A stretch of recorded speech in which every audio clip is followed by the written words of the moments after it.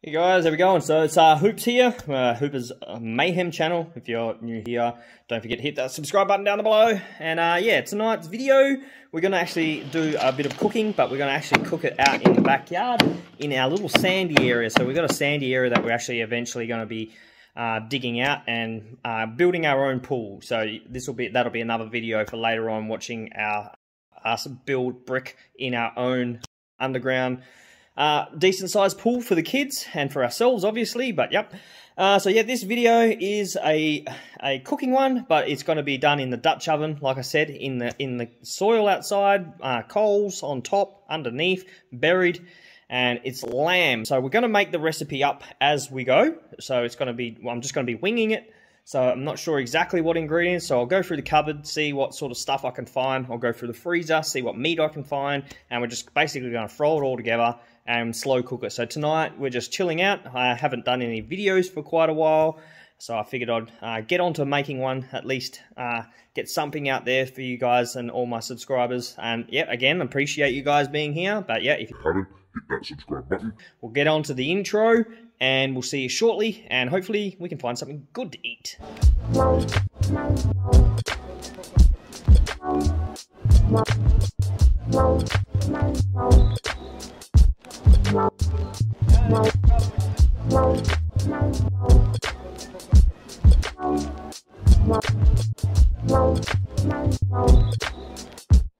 Right, so we've got our the Dutch oven. I've greased it just with cooking oil, and then we got some sweet potato, a couple of onions, some mushrooms, just some beef stock, broccoli, and some stir fry, just because I wanted some carrots and things like that in it. And we've also got our beep load spices, so we'll do it. Plus we've got our fresh white baby button mushrooms that I harvested a while back, so we'll cut them up as well. So it'll be lamb, mushroom, and a few veggies, and yeah, slow cooked in the fire pit. Alright, so we've got our onions, and we're going to just roughly chop them up, just dice them up. There we go. So what we're going to do is just gather them all up, chuck them in our pan. Right, second ingredients is the sweet potato. We're going to do exactly the same thing and just chop it up into probably bite-sized chunks as well, and then we'll add it into the pot. There we go. Same deal, just chuck it all in there. This is what I mean, just small pieces. It's probably going to break up in the stew, being it a slow cook, but we'll see how it goes. Yeah, we'll chuck it all in. Next one, we are just going to throw in some, just a few pieces of broccoli, just to give it a bit of green.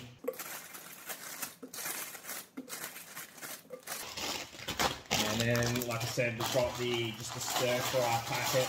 I was more hoping just to get the carrot out, so I might just pick through and just get a few bits of carrot. I don't want the beans and all those different ones, mainly just the carrot, so I'll pick through this, and then we'll get in with the video. Alright, we've got some of our fresh button mushrooms that we harvested in our little mushroom one. So if you haven't seen that video, there's quite a few videos on me harvesting our own button mushrooms. But these ones we picked when they were fresh, and then we froze them. So I'm going to chop all these up, and we've also got a can of just sliced mushrooms, which we'll add in there. We're not going to put the juice from them because that would be gross, but we're going to just use the mushrooms and drain the mushrooms out of the can, and we'll cut them up, chuck them in as well. Alrighty guys, like I said, this at the start, this is I'm just winging this one. I've never made this one before, but it's just pretty much you can't go wrong when it's a slow cook. You use some nice stock, some obviously veggies and meat, and we'll throw in a bit of our seasonings as well. But yeah, we've got some real stock here, which is beef flavoured, so I'm just going to trim it, pour it in.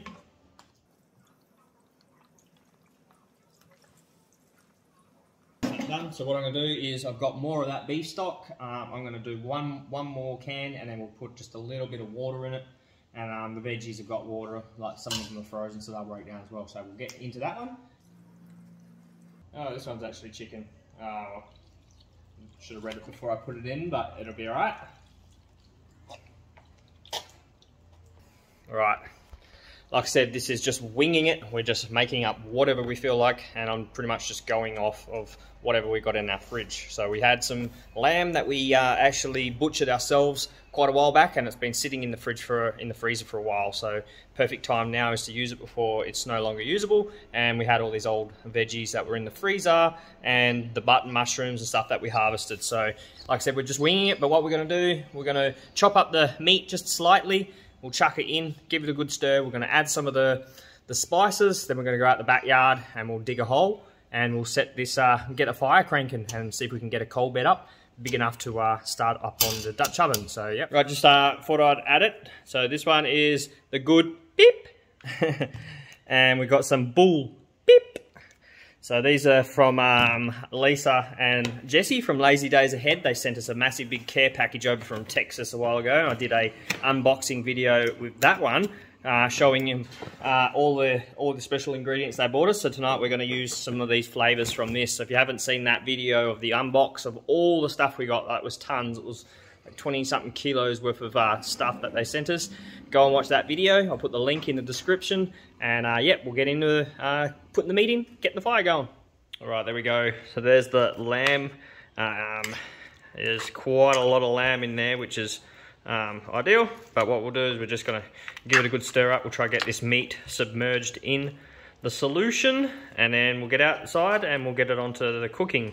And you'll see some of these bits here got the marrow bones in them, so that's going to add that extra flavour to the beef stew as well, the lamb stew. So yep, cool. All right, here we are out in the backyard. It's our disgusting little area. And like I said, this is going to be where the pool is. We'll do some clearing up. This is all from our party that we had a couple of weeks ago, and just haven't got around to cleaning it yet. But anyway, what I'm going to do is I'm going to dig a hole here. We're going to light a fire and get ourselves a nice big coal bed, and then we'll get the Dutch oven, shove it in there. So let's get into it.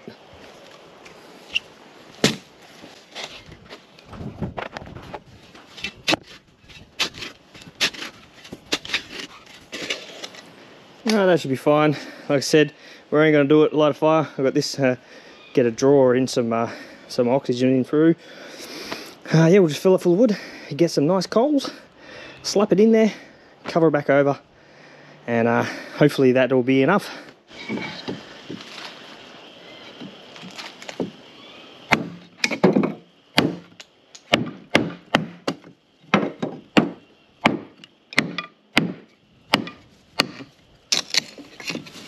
I want just a few bits of pine just to get it going, and then we've got heaps of jarrah that I've already cut up, and that'll just feed into it. Alright, today I am not going to be doing anything fancy with fire steels and knives and things. I've basically got this stuff here. It looks just like that, because it is. This is actually called fat wood. So in America, that's what they call pine. That's basically the heart of a pine tree. So this is the center pith, I guess you would say, of a pine tree. So most of the flammable stuff in pine absorbs into the guts of the pine tree and has this really flammable center. So basically I'm just going to use these. You can buy these in most hardware stores. Well, Bunnings sells them in a pack of fat wood, and perfect for fire starting. So yep, fat wood, lighter, bit of pine, can't go wrong.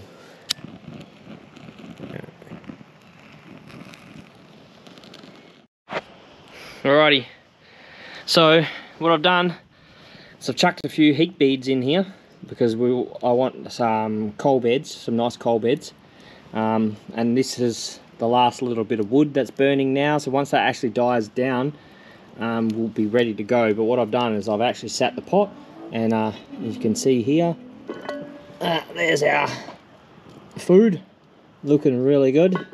That'll be the last time I open it. What I've had to do as well is just set up a bit of a windbreak, because the wind was picking up a bit and it was flaming pretty high, but it's not so bad now because we've actually got just a little bit of flame left now. So once this flame does die out, like I said, what I'm going to do is I'm going to take a scoop out, or I'm going to spread it out nice and flat. I'll take a scoop out and set it aside, and then I'm going to stick the camp oven inside or on top of the coals that are there, And then with the scoop that I have of the coals, I'm going to sit it in this lid, which you would have seen me before. If you've seen my damper video we did, you just basically fill this top section here with coals. But yeah, I've sat this next to the fire just to pre-warm it up, I guess was what you would say, but just to prep it, getting it ready, because that is cold water. The meat and everything else was frozen, so it's going to take a while. But what I'm going to do is we're going to put it in there, set it on there, and I'll probably close it all in as much as I can, just to try and keep and contain as much heat as I possibly can around and on that cast iron pot. So alright, there we go. Alright, so five siders later, and some guy in the background behind our house is playing bagpipes. But what we got now is a nice coal bed. So what we're going to do is take a scoop out, like I said.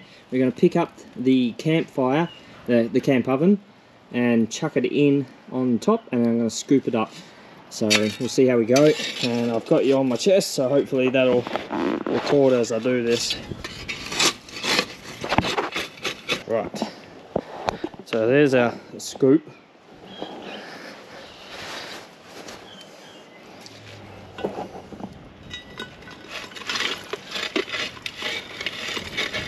And you'll see in amongst that there's a bracket just there, which will be good because it will retain the heat. But what I'm going to do is just pull all the coals back around the camp oven, and then I'm going to just backfill it just a tiny bit with the sand.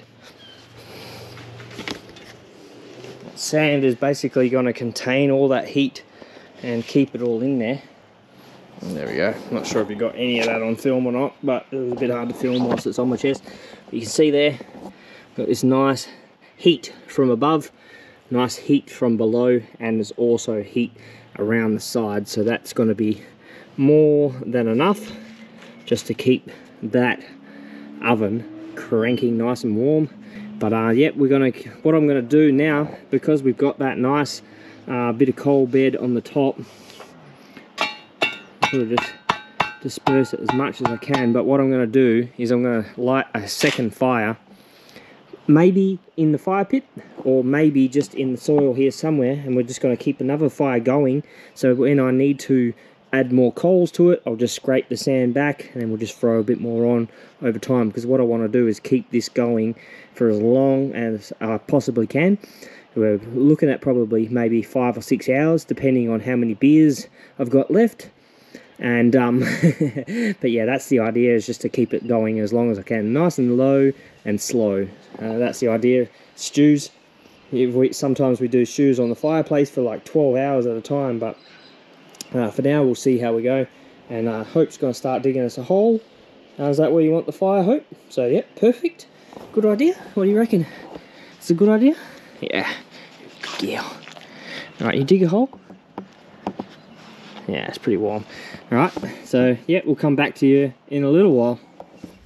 Alright, so I did what I said. Put the coals on there. I started another little fire. So what I'm going to do is just keep feeding this all night. As I got a few drinky poos to go.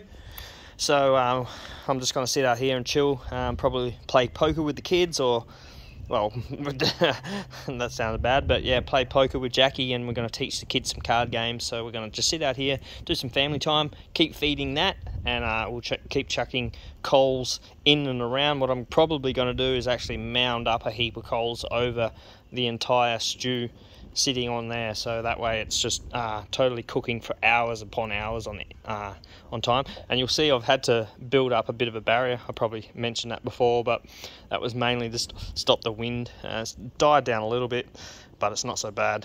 So yeah, we'll just keep feeding as much wood on there and creating as much coal as we possibly can.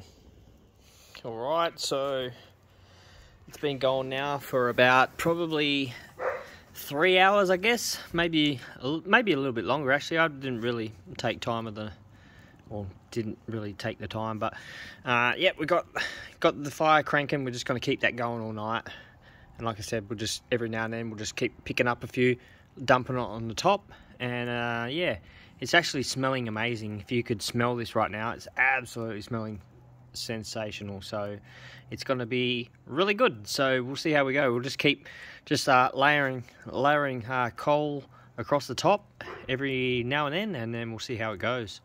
Right, so it's been quite a few hours now. I've just peeled those couple bits of wood apart, grabbed another big scoop, chucked a whole bunch of it on the top. As you can see now, it's fully covered over the whole thing, plus them ones underneath should be going pretty good. So yeah, we'll keep that going for probably another maybe 3 hours, I suppose, and we'll check it. We'll actually scrape it all back, pull it actually into this fire, and we'll see what it looks like.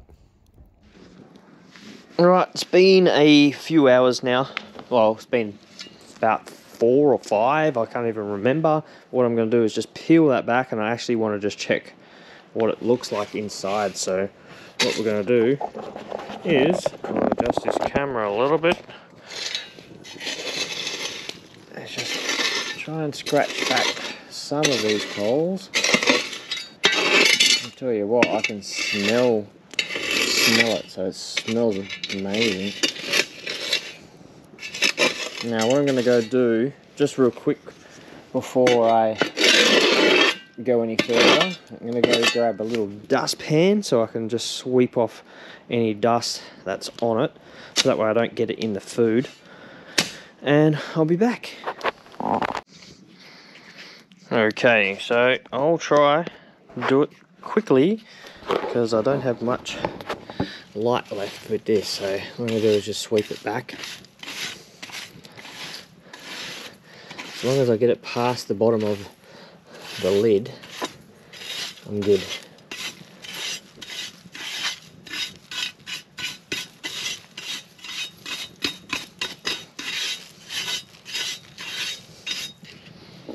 I've got my little tool, which I'm going to flip that handle over. And same deal.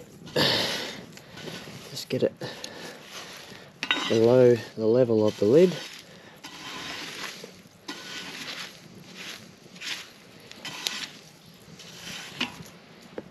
That should be good.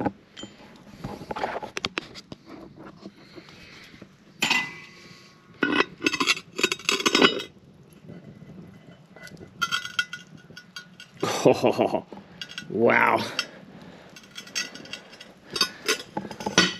That looks freaking awesome.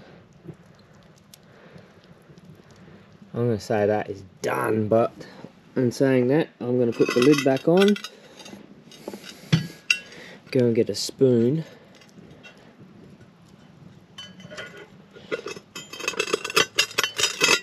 and give it a good stir. I know it's a bit hard now, the light's gone off, but I'll give it a good stir and a bit of a taste test, but I reckon that's done.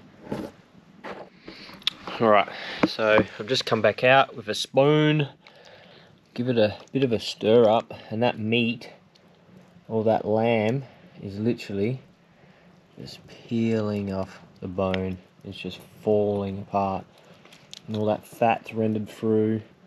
So I'm going to take a little bit of a taste test. I'll get some of our homegrown mushrooms, a bit of meat if I can see what I'm doing.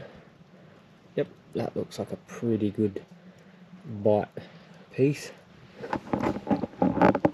Alright, give it a bit of a blow.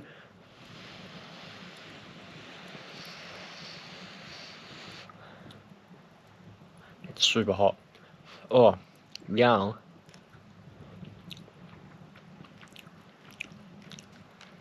Oh, that meat is just so tender.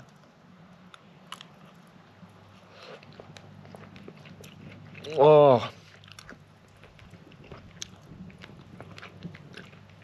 Oh my goodness, that is amazing. I'm going to go a little bit more.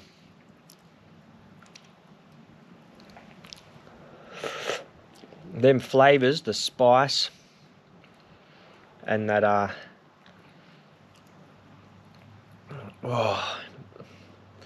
the stock, the veggies, the whole lot, that is the best soup ever. That is amazing. And I'm not just saying that, it's actually really, really good.